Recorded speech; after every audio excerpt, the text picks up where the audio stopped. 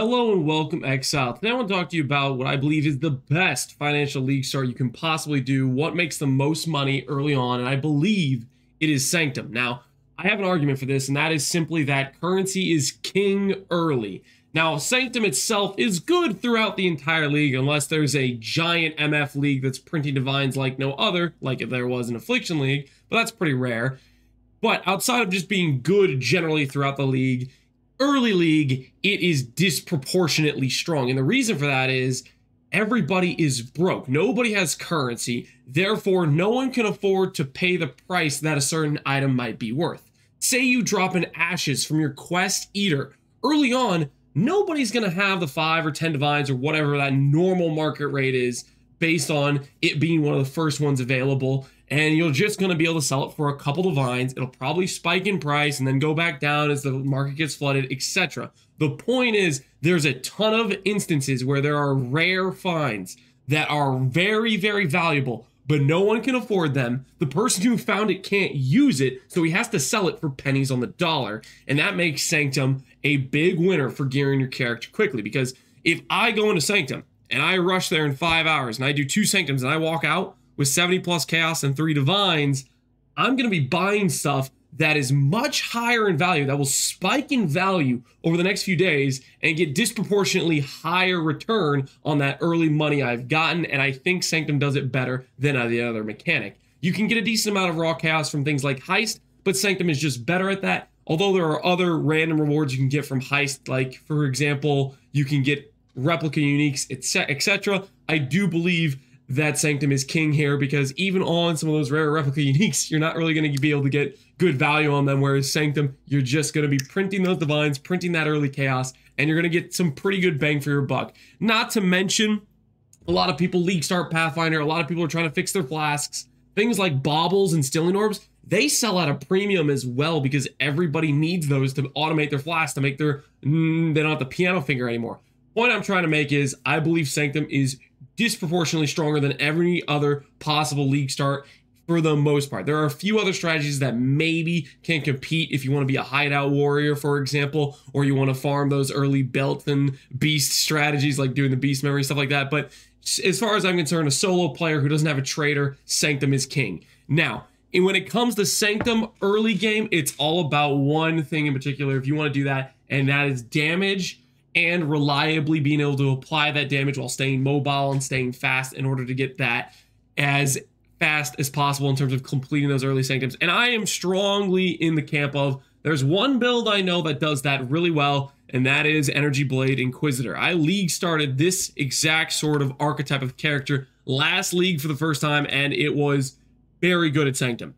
This character is specialized to do damage. It's not specialized to do other mapping content. Like, you take this build and you go into a map, I don't have good defenses on this character. I'm going to be full disclosure, this character is about hitting hard and doing Sanctum cleanly early on versus survival. Because Sanctum, you don't need as much defenses as the regular content. You're not worried about getting stun locked, stuff like that. Point is, it's very specialized in that case. So if you're thinking about a normal league start where you're trying out a bunch of just different stuff, I wouldn't recommend this. If you're thinking, okay, I'm down with the plan to just hammer home on Sanctum, this is a character for you. Now, that being said, we don't know if they're nerfing Sanctum, if they're nerfing E-blade, Spellblade, we don't know.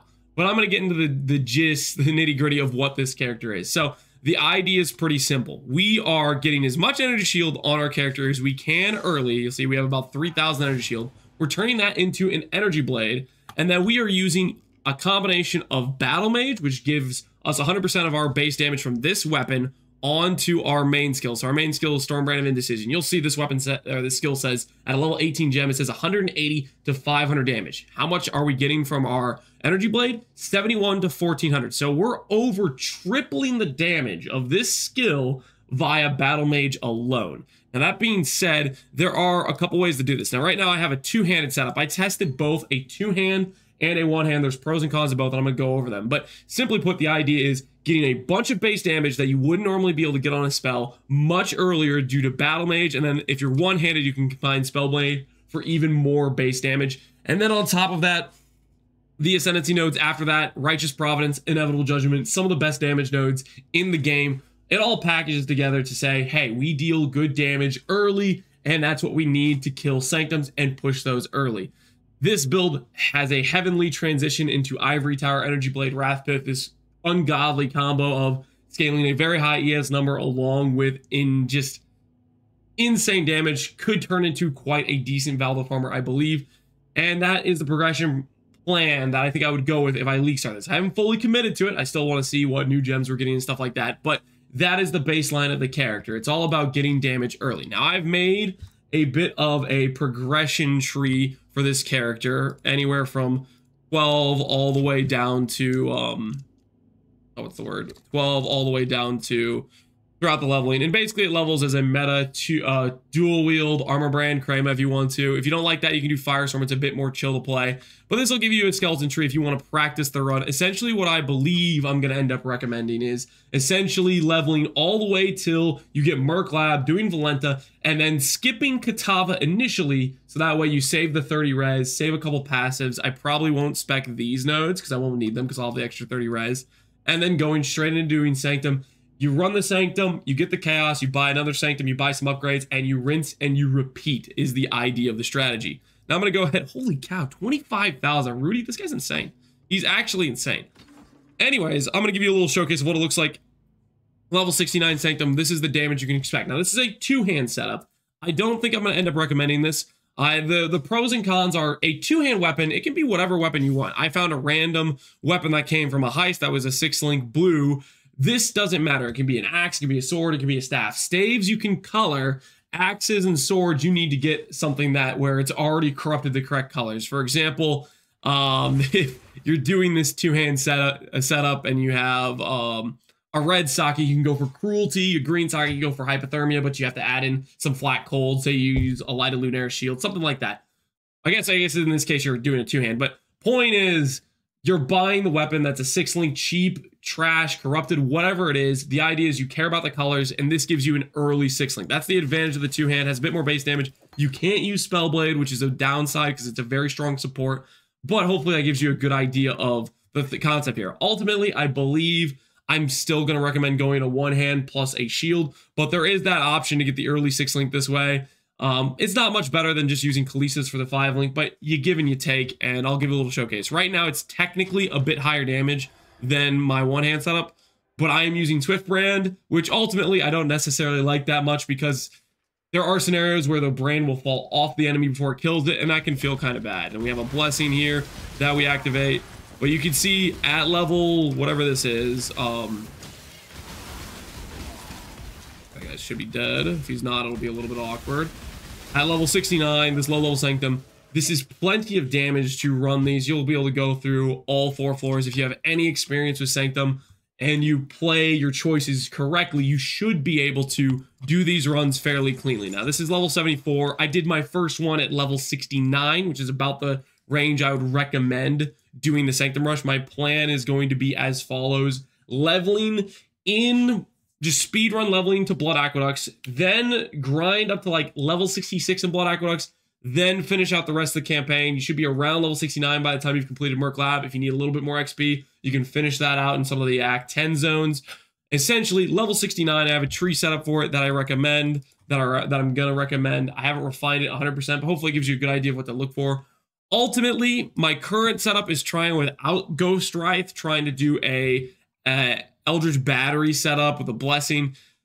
Long story short is, thinking through not doing the Katava kill, I believe I'm going to end up still recommending Ghost Wraith. It's just too good for that early extra damage you can get, and so I'll probably make a refined POB for this. But here is just an example of the fact you can do it without a Ghost Wraith, just to give you a little bit of a look-see. And of course, if you're like doing this for loot, maybe you'd go here for the regrets. If you feel a little bit weaker, like you don't think your character's strong enough, well, more damage is maybe going to be a little bit sketchy. We are going to be on the squishier side, so maybe you want to avoid that until you get a little bit better geared. So maybe we'd still go for the resolve and get the currency here. But the idea is you push Sanctum early, you start jacking in these rewards, and you get to... Well, I didn't misplay that. You know, you saw there, the brand ran off. That's why I don't like Swift Brand, because normally the brand should last long enough to kill whichever guard you're fighting. So I'm not a big fan of Swift Brand just because of that alone. But anyways, that's what it looks like running through Sanctum. Hopefully it gives you a good idea. This, I believe, is the best build archetype to rush Sanctum. And it's what I'm going to recommend. Ultimately, I don't know if I like doing the same thing twice, because this would be the same as my last league start. The one upside is I have some ambitious goals about pushing Valdo maps as early as possible, and this would allow me to achieve that quite well.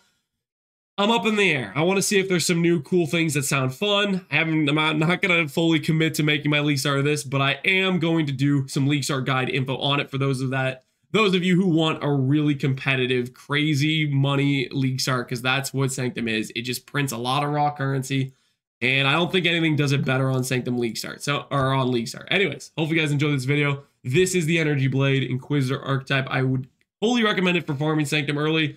Not going to recommend it for generic mapping or other stuff, but it transitions into a build that can stomp old content when you get to Ivory Tower and stuff like that. But early game, it's all about getting that money so you can get those upgrades. Anyways, hopefully you enjoyed, Exiles. Take care and peace out.